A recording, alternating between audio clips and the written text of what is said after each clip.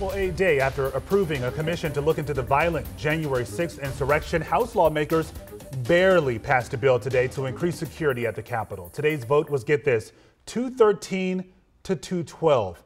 $1.9 billion will go toward enhancing security across Capitol grounds.